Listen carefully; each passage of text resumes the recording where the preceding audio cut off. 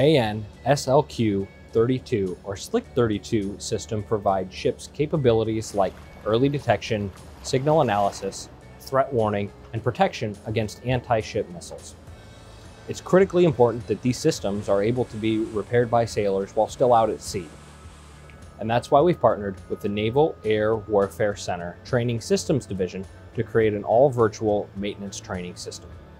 As the Naval Sea Systems Command Center of Excellence for Electronic Warfare, Crane's EW department acts as a knowledge source for other organizations.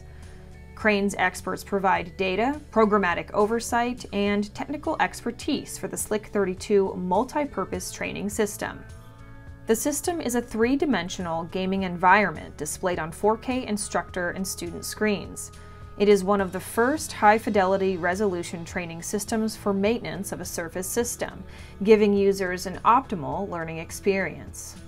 With a physical system, sailors have to train in groups and take turns in different roles, leading to less individual time learning the equipment.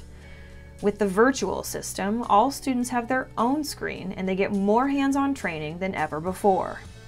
In addition, physical SLQ-32 systems can initially cost more than 3 times the amount of the virtual training system and have more maintenance, expenses, and downtime.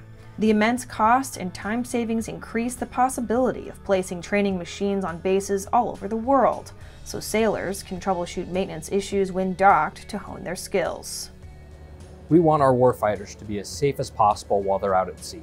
This includes being able to quickly react and think on their feet when maintenance issues arise with the SLQ-32.